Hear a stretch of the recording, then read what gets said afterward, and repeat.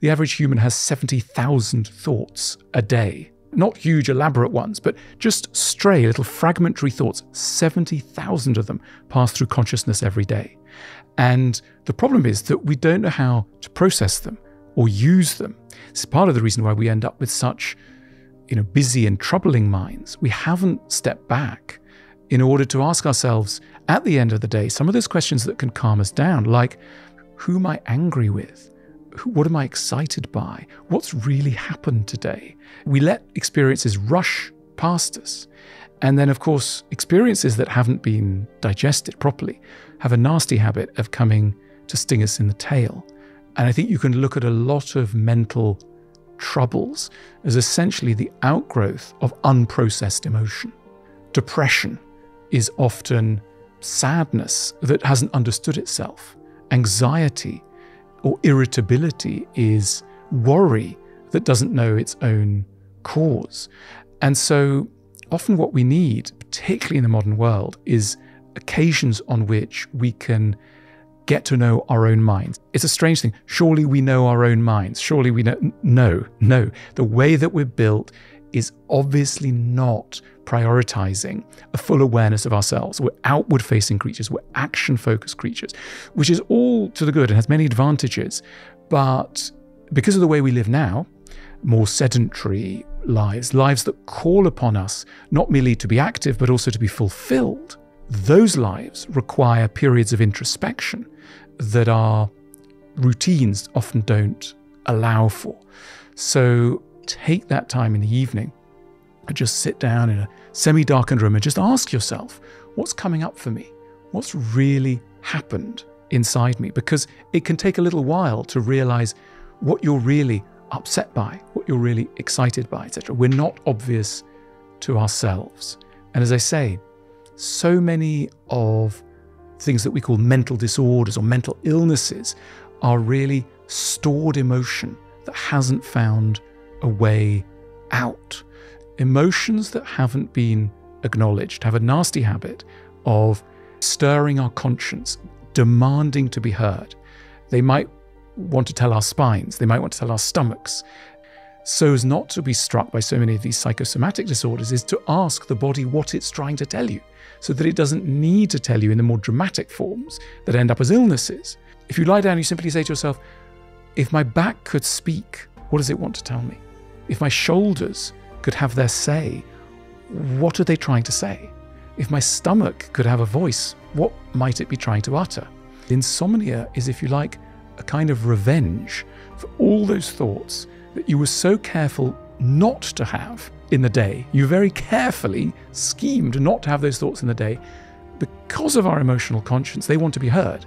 And if you're not hearing them at 3 p.m., you're going to be hearing them at 3 a.m. And so, one of the best ways to sleep is to make sure you're having a little bit more of an in-depth conversation with yourself before you enter sleep, because that will allow you that kind of deeper rest. We have this emotional conscience that requires that the key things about us have a chance to be heard. And this is the whole theory of trauma. Events in our past, especially in our early childhood, that we have not had a chance to properly understand. And how much can a 3, 4, 5, 6-year-old understand? Events that we can't understand, it doesn't mean that they haven't registered. They've registered all the more deeply and they haven't had a chance to be processed. A friend of mine recently lost a parent. He's in his 50s, well-educated, got resources, got friends, spouse, etc. He was telling me he was laid low by depression, just couldn't get out of bed, completely stunned by his loss. And I was thinking, in a way, he's lucky because he's got all those resources of adulthood. Imagine a 5-year-old child who suffers a bereavement. They've got no friends that they can have those sort of dialogues with. They've got no books that they can read about this. They've got no capacity to process. They've got no understanding of time, etc. Emotions that can't be had lodge themselves in us and gum up our systems. And I think so much of the work that we need to do on ourselves is to process pain that has not been properly understood, not because anyone's evil, but because we've lacked the resources to do so. Modern times have obviously brought us enormous advantages, but they've also brought us particular complexities that I think we'd be wise to realize. And one of them is the disappearance of religion. I mean, we are still among the first generations in many parts of the world to be trying to live good lives without the support of religion. Think of how religions structure time and human experience in time. As a religious person, you immediately feel that the present moment is not as important as 100, 200, 2,000 million year history that has come before and that will continue after. The present moment is a speck in time, and there's a whole narrative of which you're part of. That immediately diminishes you in scale. Now, nowadays, all of us want to be rather large, don't we? We want to be big people. We want to make a big impression. But arguably, this is a fast route to mental illness, because the graceful acceptance of your minuscule position in the cosmos is the gateway to calm and harmony.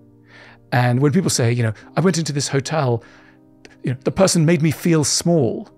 That's the bad way of being made to feel small, but there's a good way of being made to feel small. Pick up an ancient text, read words that were written by someone in a foreign tongue 3,000 years ago. That'll make you feel small. Go into the desert, notice the age of the rocks inscribed in, time inscribed in sand. That'll put you in your place. Spend time with an animal that has no concern for your status, your sense of importance, your foiled narrative of your own success. All these things that drive modern humans mad. These are not present in an older kind of religious sphere. And as I say, what religions do is they tell us you're part of a bigger story. They also tell us, many faiths tell us, that life and you particular are imperfect. Think of Catholicism and its notion of original sin. Lots of bad stuff associated with original sin. I'm not, a huge fan from many aspects, but let's look at the good side, right? What Catholicism tells us is that everybody's broken. Everybody is flawed. It's quite a helpful starting point, right? Because if you think, well, all right, I'm a bit broken, but so's somebody else, so we're all doing our best. That's the gateway to vulnerability, to friendship, if you like. Lower expectations, but also to connection with others. So often people who become successful find it really hard to make friends. Why? Because they associate success with invulnerability. And the more successful they get, the harder it is for them to admit to the real truth about being human, which is that we're all helpless children, some of the time, at least, frightened, helpless children. And it becomes harder to keep up the contact with that, let alone admit that to somebody else. So again, religions handily reduce our expectations and our sense of ourselves. We are merely flawed humans. There is a perfect world. It doesn't exist in Beverly Hills. It doesn't exist in, the fancy parts of Singapore or Sydney. It exists up there in another world. In other words, the human realm is inherently imperfect. Quite a good starting point. I mean, even if you went on a date, right? Imagine two characters you might go on a date with, right? First one tells you, yeah, I'm kind of perfect and I'm aiming to achieve total perfection. You think, wow, good for them, but slightly scary. Next to somebody else who goes, I'm kind of flawed, but I'm sort of managing my flaws and I'm interested in how to get to know my flaws and work with them. Instantly one thinks, life might be easier around such a person. There's something about the pursuit of perfection which makes day-to-day life extremely hard. And religions, slightly by the by, tick that box. They were able to reduce us in our own eyes while raising us in the eyes of, a divine being. And that helped us to have an easier relationship with ourselves. And the notion also was, you cannot perfect this life. Life becomes perfect in another realm. We'll build Jerusalem somewhere else, not on this earth, in the next world. Again, it takes the pressure off us. We modern people, we think the present moment is supremely important. Now is important. Everything that's going on right now is supremely important. Doesn't matter what happened 100 years ago or 1,000 years ago. Now is the only criteria of time. You are perfectible, right? So if there's something wrong with you, you're failing against an ideal of perfection. Again, very, very hard. And that you are made, the biggest challenge of all, you're made to be happy, as you suggested, that the true goal of every human is happiness, not fulfillment, not the realization of a grand scheme, not living for others, your own happiness. And again, it's a beautiful idea, but goodness me, does it cause problems. Think of Emil Durkheim, beginning of the 20th century, French sociologist, writes this book contrasting the differences between ancient societies and modern societies. And he identifies one troubling difference between ancient societies, pre-modern agricultural, village-based societies where religion plays a role, and modern, urban, technologically driven, success-oriented, individualistic societies, and that's the suicide rate. He realizes in his book on suicide, published in 1900, that modern societies, for all their advantages, leads their members, a share of their members, often the most ambitious of their members, to take their own lives. Why? What's going on? Well, it's the birth of modern sociology, really. It becomes a major inquiry into what modern times does to the soul. And I'm deeply fascinated by that. I can't let that one go. Because what's this paradox? What's this paradox of suffering amidst plenty, of regress amidst progress? This fascinates me. People don't just commit suicide when things are bad. People commit suicide when things are bad and they think, it's a delicate point, they think it's their fault.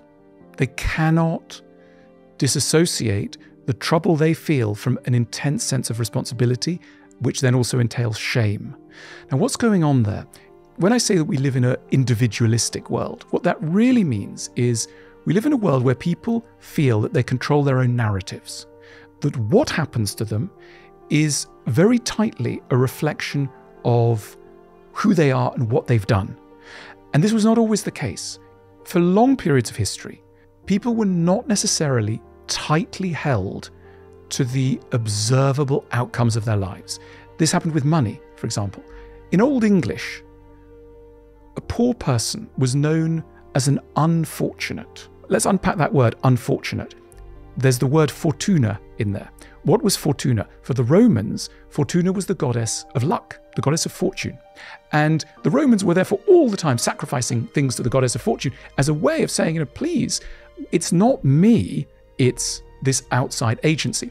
Nowadays, this sounds completely weird. I mean, what do we call, in the most individualistic country in the world, United States, what are poor people called? It's not a nice term. They're called losers, right? You say, that's a loser. So we've gone from unfortunate to loser. That's a trajectory of 400 years. What's happened in that time is a story about who's responsible for people's fate.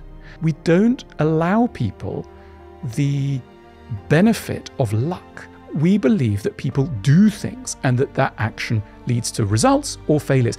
And that's why people take their own lives, because in extremis, people think there is nothing other than me to explain what happens to me. Of course, the reality is much more complicated. I'm not saying that's the truth, but that is the perceived truth. We live in a world that is meritocratic, right? That word, meritocracy, is on everybody's lips. If you take politicians, left and right, in the United States, all over the world, everybody wants to create a world that is meritocratic. Meritocratic is, the concept of meritocracy is a world in which people's outcomes are dependent on their merit, rather than on who their parents were, some corrupt class in society, the influence of whatever. So, a left-wing politician and a right-wing politician say, we want to make a meritocratic world where your kids will go to where they deserve, where if you work hard,